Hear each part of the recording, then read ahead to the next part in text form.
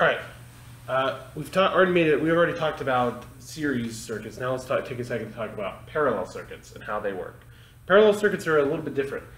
And so a series circuit, I was able to take my finger and go all the way around without picking up my finger. Well, this is an example of a parallel circuit where when I leave the battery with my finger, I come to a point where it's a juncture, or what they refer to as a node. And at that node, you either have to go this way or you have to go this way, but then it meets back and goes into the battery. This is an example of a parallel circuit. So what we want to do is, again, I'm not going to ask a specific question but I will work through the following problem. So the first thing I'm going to do is set up my table exactly like I did in the previous problem. I'm just going to say V that. Below it I'm going to say I total, R total. And again, just a quick review, the voltage of the battery is just simply that, and so therefore I know what the voltage of the battery is. It's telling me in the problem. I know what the I total is, the current coming out of the battery here, so that's what we refer to as I total. And we don't know that. R total is simply the total amount of resistance of these resistors, which we'll get to in just a second. So now we've got V1, I1, and R1. V1, again, is the voltage drop across resistor 1. So it doesn't matter which one I call R1. I'm just going to call that R1 and this R2. So therefore, that's R2. So therefore, voltage 1 would be if I had a voltmeter and I put it right here, what would that voltmeter read across that? Which we don't know. The current, I1, would be the current running through this branch of the parallel circuit. That's what we would call I1. So basically the current running through resistor 1. That's what we don't know what that is. And so basically if I were to put an ammeter right here, what's that ammeter read? And then resistance of 1, we do know that's a 2 ohm resistor, like so. Then we go voltage 2, I2, and then R2. So then we've got, again, volt, V2 would be the voltage drop across this resistor. The I2 would be this would be I2. Well, that's, like if we were to put an ammeter right here, it would read the current in that branch. And then R2 is a 4 ohm resistor, just like so. So now, let's work on filling in the blanks. And so what you need to know is the following for a parallel circuit. Get this guy out of here. We'll slide it back. So for parallel, it's a little bit different ballgame, because the voltage of the battery, check this out. Basically, with a series circuit, it had to go through each resistor, and so therefore each resistor is going to have to add up to be the total amount of the voltage. However, here, let's take my finger here. If I were to go through this circuit, I go and then I have to make a choice. It's a fork in the road. And so let's say I go this way. So I come through resistor 1. If I'm an electron, I'm moving this way. I move through this. This charge is moving through resistor 1, and then it comes back here, and then it's going to go here. So the question is, how many resistors did it touch on its way back to the battery? Well, 1, because if the charge is moving this way, it goes this way, and then it goes this way, just like that. It's only going through 1 resistor. So therefore, if it's putting out 4 volts here, then the voltage drop across resistor 1 has to be 4 volts, which we'll get to here in a second. What's the voltage drop across resistor 2 have to be? Well, if I come this way and I make my other choice to go this way, notice there's only 1 resistor in that path. So therefore, the voltage drop across resistor 2 also has to be 4 volts. We'll get to it in a second.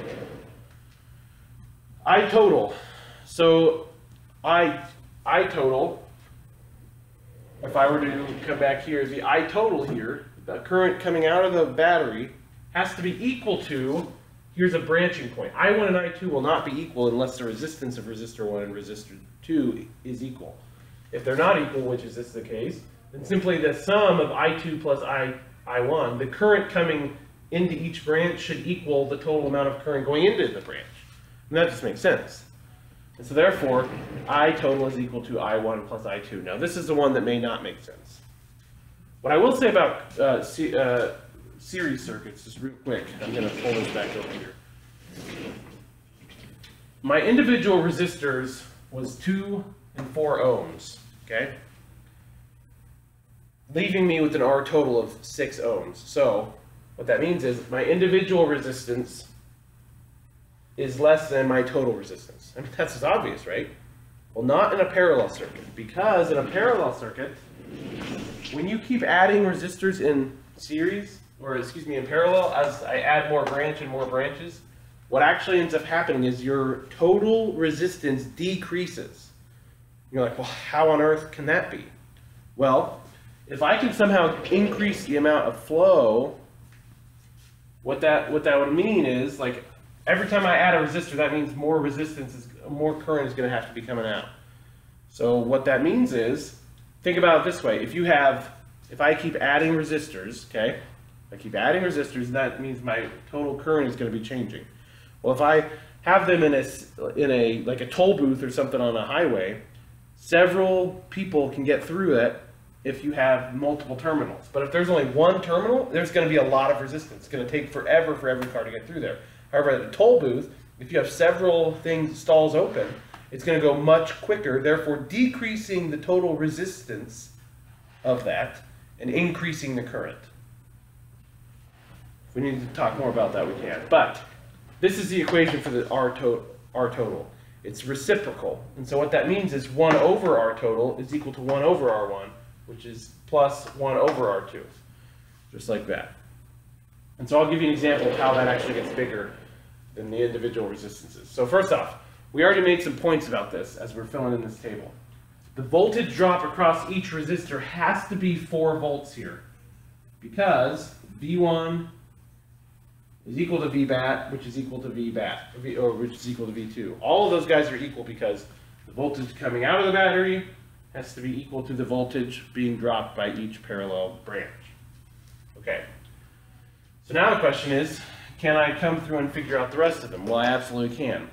Now I could figure out I1 and I2 and stuff like that. However, I want to take a second to calculate R total using the reciprocal way so I can give an example. So in this problem, I would say 1/2, so 1 over R1, which is 1/2, plus 1 over 4 ohms is equal to 1 over R total. Now, a lot of times you'll be given examples that aren't easily addable, so let me just show you what's going to happen.